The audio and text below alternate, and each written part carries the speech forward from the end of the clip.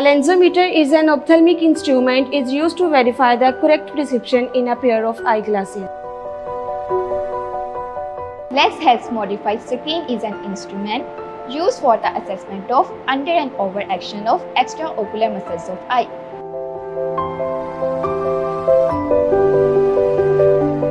Litmus test is used to evaluate both gross stereopsis and depth perception.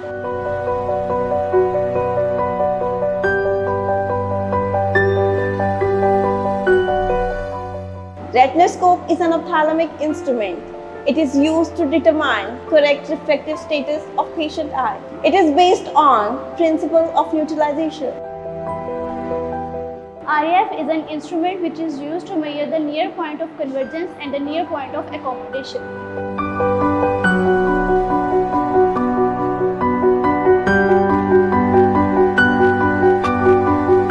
Ishihara test is a color perception which is used to evaluate red-green color deficiency.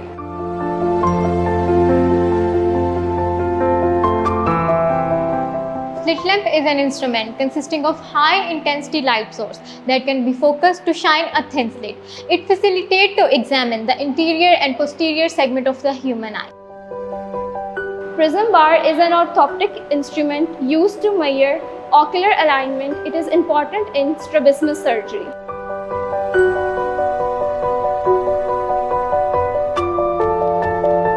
Magnifiers are optical low vision devices that causes optical magnification. These are used for near-distant activities. There are stand, handheld, and spectacle-mounted magnifiers.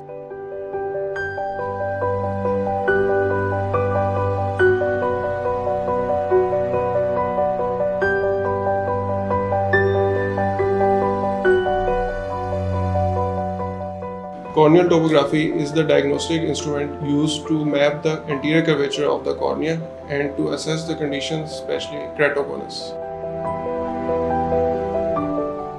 Parameter is diagnostic ophthalmic instrument used to assess visual field and its effect. For example, in glaucoma patient to assess scotomas, heminopias. TUF has offered me tremendous opportunities to become a specialized vision care professional, responsible for primary eye care.